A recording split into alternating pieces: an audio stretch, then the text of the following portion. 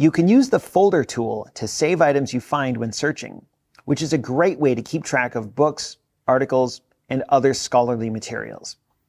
Once you add items to your folder, it's easy to view them and see what you've stored. Start by visiting the library's website, library.okstate.edu. Then click the Library Catalog link in the top right corner.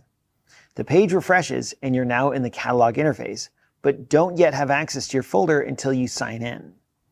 At the top of the screen, you'll either see an option to sign in or a banner that says Welcome Guest. Sign in to get complete results and to request items. Use either one of those to sign into your account. At the top of the screen, you'll see a link to your folder, along with an icon. If it looks like this, that means it's empty and you have not added any items to it. If the folder icon looks like this, it's a visual indicator that you have at least one item in your folder. Click the link to see the contents of your folder. Here you can see I have several items in my folder, and I can scroll up and down to view them.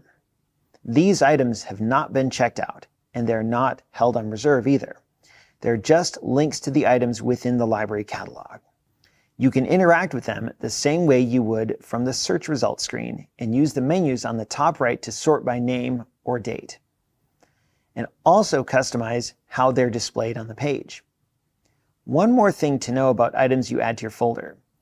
There is a list of classifications on the left side, but almost everything you add will automatically fall under the article category, even if it's a book, movie, or other type of resource. If you add things to your folder that you know are not articles, they will still be classified as articles, and this cannot be changed. However, you can use custom folders to organize the items in your folder, and we have other videos that go in depth on how to use custom folders.